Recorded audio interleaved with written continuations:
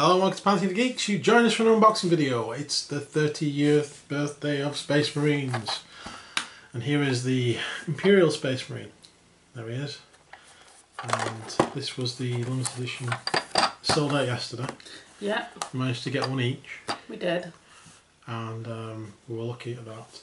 I also managed to get an Index Apocrypha. Which have you bought through? Which is through in the other room. Which we'll bring through at the end of the video. You can have a look at that as well.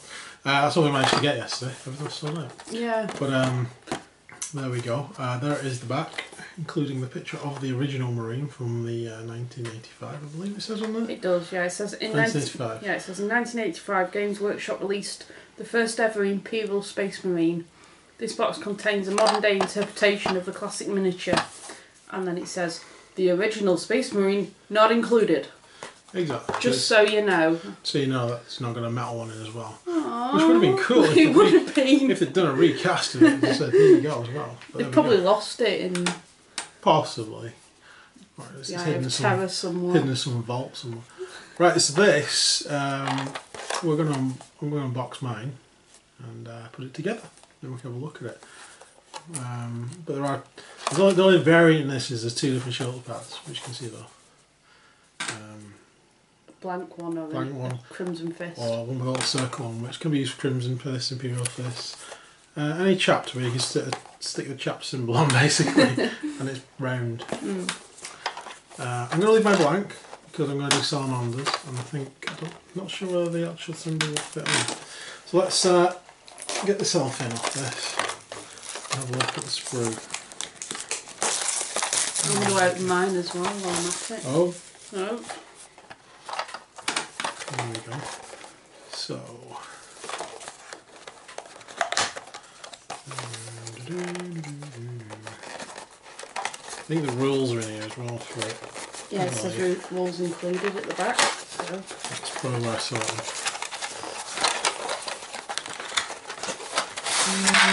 There we go. So, the instruction guide and rules include that, and presented within this rather large space. There we go. There it is.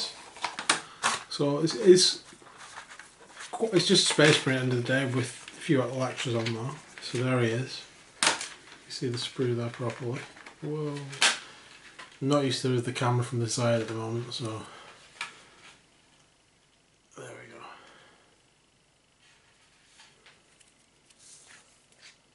Right. And that was his head I was covering with my hand. Right. So if you managed to get yourself one of these, well done. And this is how they go together. So you start with parts 1 and 2. Which is that bit there, this leg.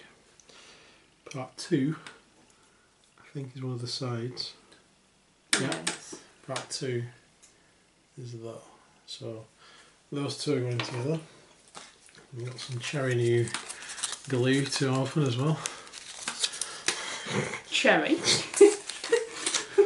Sorry, I've been playing Fallout 4 too much. Cherry new power armor. There we go, some new glue. That's it. It's exactly the same as the other one. I just think it's a bigger bottle. Unlike the super glue, which changed completely. Yeah, super glue's cool. Right. So I'm going to cut these first two parts off and stick them together. So there we go. There's part 1 and 2 together.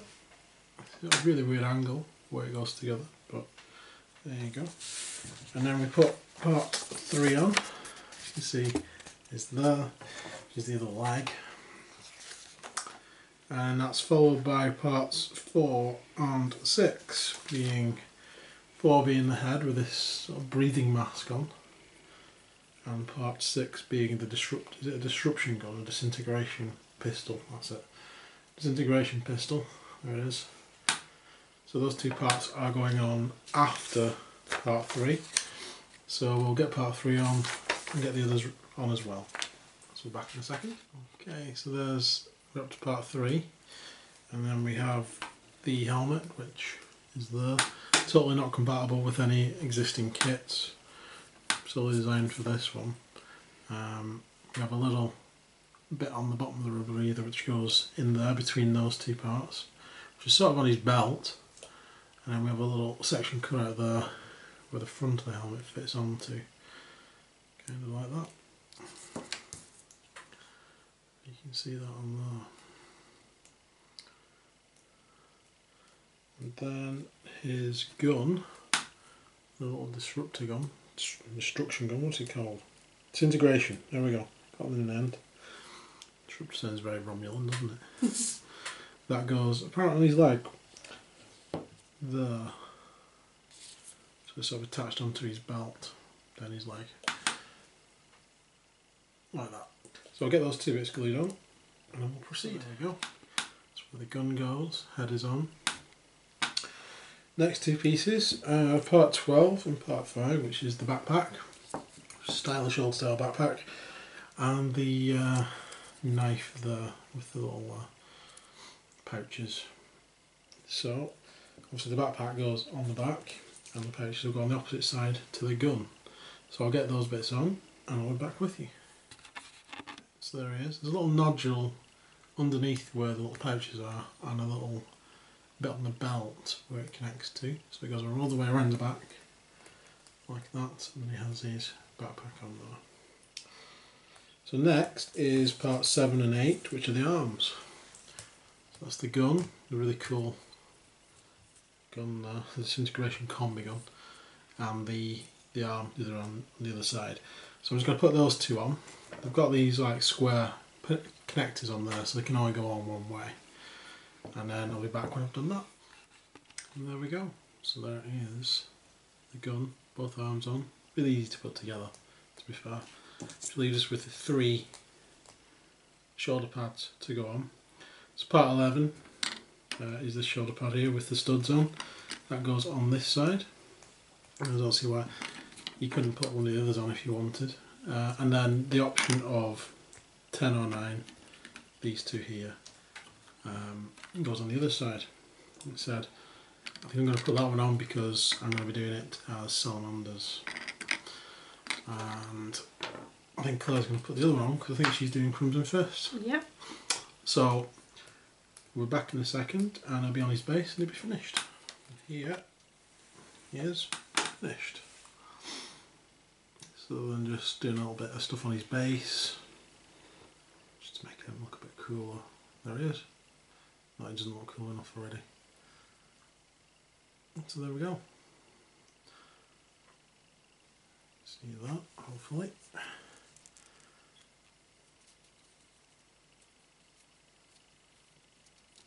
It's a very cool model. And Claire's done hers as well while I've been doing this. That's right. So there he is with the other shoulder pad on. So if you've not seen the rules for this guy, basically he's a free marine that goes in your army. It replaces a non-marine. And he replaces them basically exactly the same, but he comes with a disintegration combi gun and a disintegration pistol. And the disintegration gun is a range 18 weapon, strength 5, AP2, rapid fire, gets hot, instant death weapon. And the pistol is exactly the same apart from this range 9. So for a free upgrade, why not? An instant death AP2 weapon. It's a very cool model. Very, very cool model.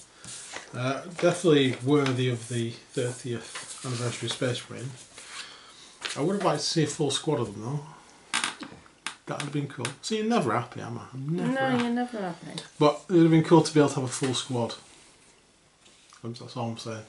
So you have like a sergeant, and like the old style squad completely. But then again, this guy can also go into my Horus Heresy army because I'm going to do salamanders next, and he's old enough looking to just go in there and be a salamander with whatever weapon a demon that has. Cool. Cool. So thanks for watching.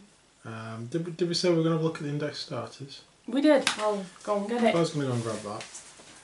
So if you want to stay for the second part of this video, we're going to have a look at the Space Marine Apocalypse. This is just a quick look at the Index Astartes Apocrypha, see what you got in it, in case you weren't able to get hold of one yourself.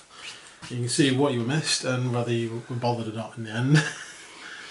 What's in this I really like because it's part of history really, gaming history, my own history of collecting Space Marines over all these years.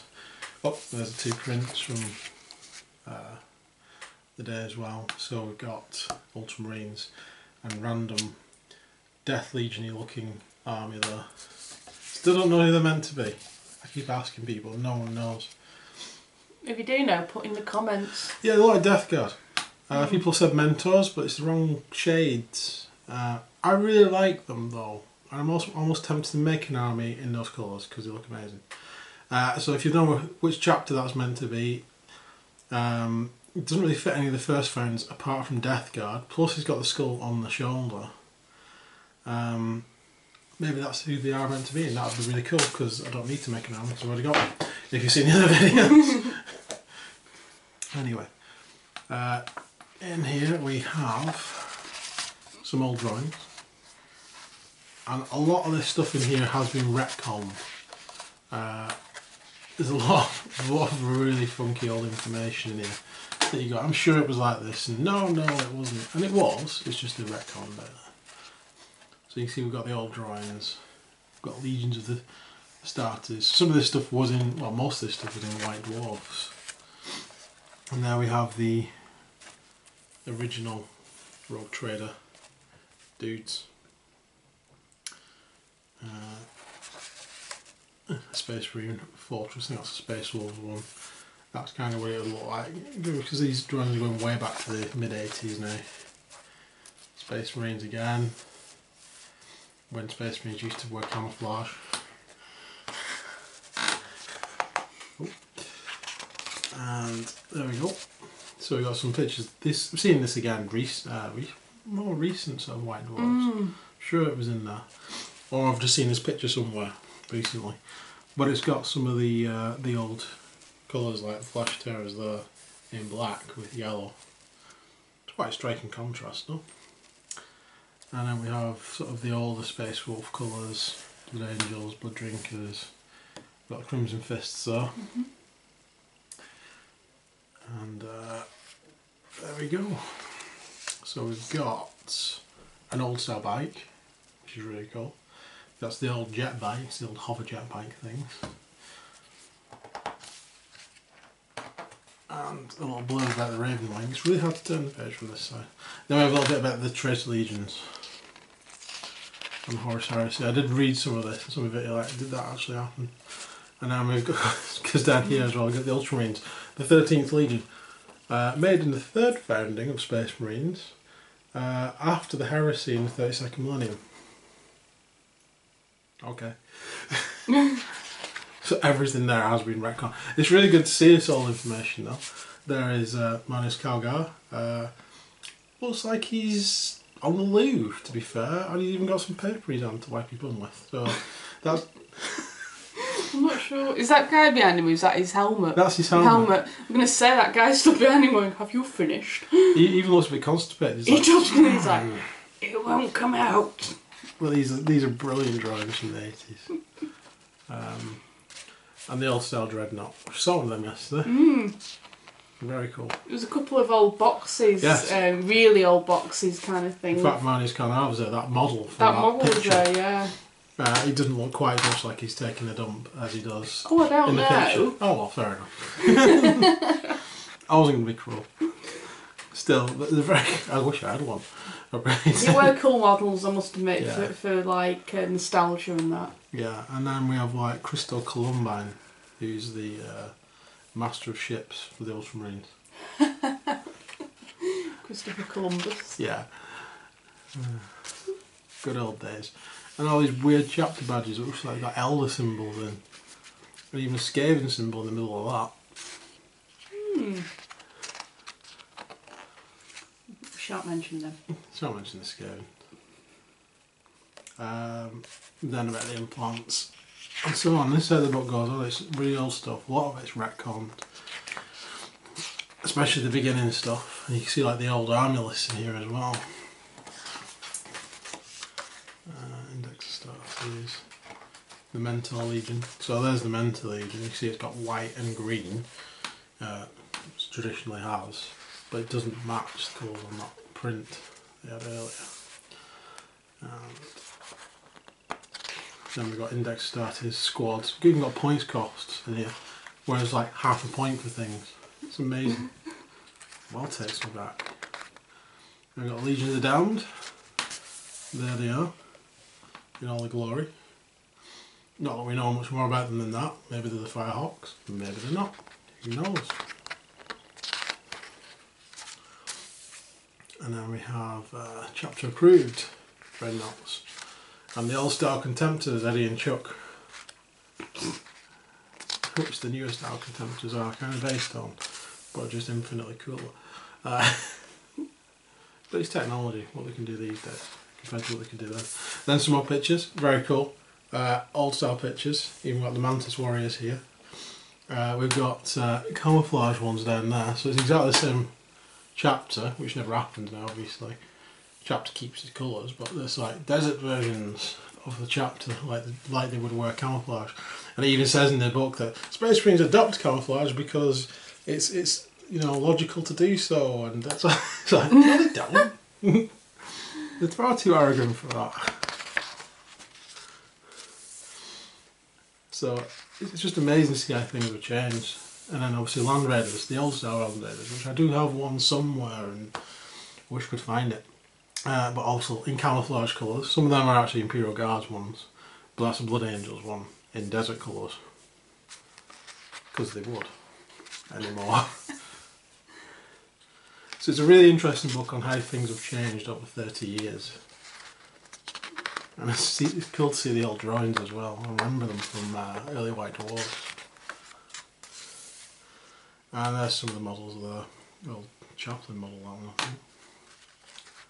And a really old Terminator. I think that's meant to be the Cataphractii ones. And then we've got the actual old Terminators, which I first remember them. The first model I ever got was Blood Angels Terminator. Obviously it was a Terminator I painted in Blood Angels colours. Very first two models, I think they were in a 2-pack. I'm sure one of them had an assault cannon. So that takes me back. I did have these models as well, Captain and Librarian models. And there's the old style Predator.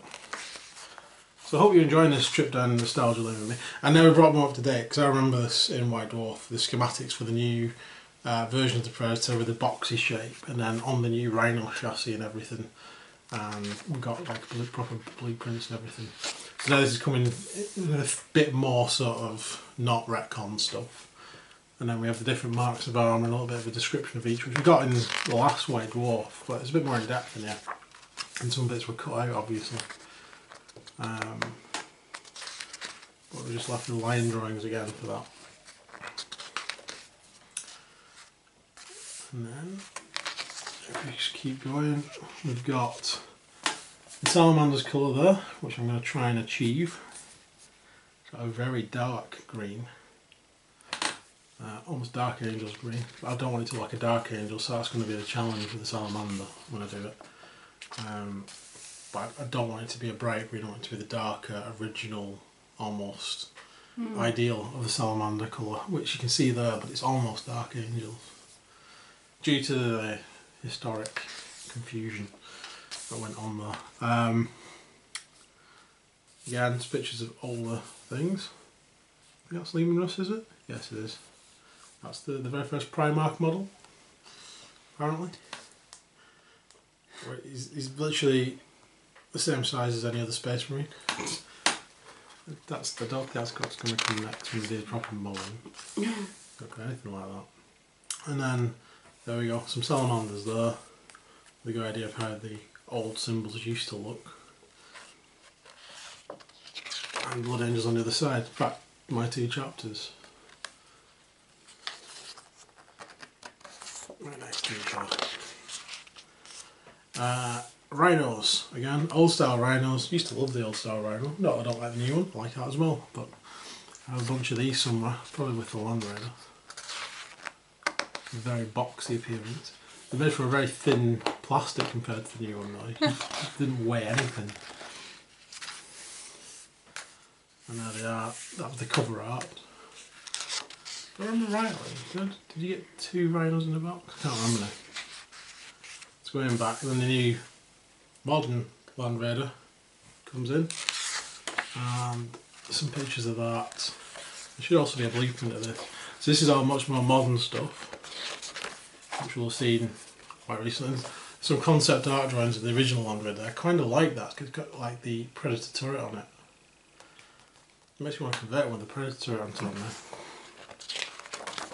But then we've got the epic scale Land Raider there, which obviously the modern line one was based on. Some more mock-ups, castings. Quite a bit on the Land Raider actually, but it's one of the most iconic vehicles of the Space Marines. A bit of Arkan Land. And then we've got the schematic, sort of technical drawing of the Land Raider like we have for the Predator. Some old Horus Heresy pictures. And there we have Horus Heresy. This is the actual game. I do have this upstairs. This is the original game where it was all card before Fantasy Flight, was it? Remade it. But this is the original. That's the original box. I've got it upstairs. I have seen it upstairs actually. Yeah. I should actually do a review of the new one as well because it is really good. Is it? And there we have the picture. Yeah, but this is actually going about the Emperor here. There's a picture of the Emperor there. So I'm not sure how that relates to it. But it doesn't even give me an answer in this. I want to know who they are. Random chapter. And then the famous Horus versus the Emperor picture, which has been around for a long time. And it spawned the diorama. And I wish I could remember the name of the person who did the diorama. It was an amazing diorama. We saw that down in Warhammer World. Yeah. Before they changed it all. I would assume it's still there. Oh, they're not going to get rid of that one. It's amazing. And then a bit about the Emperor. Some more fantasy pictures. And the Battle for Armageddon. This will be the first Battle for Armageddon as well, with Mr. Angron included in that. Yay, Angron. I think he's actually mentioned on one of these. Is he? Yeah, there he is.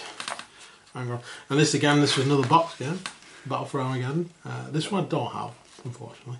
But there he is, Angron. That was the little counters that they used in the games.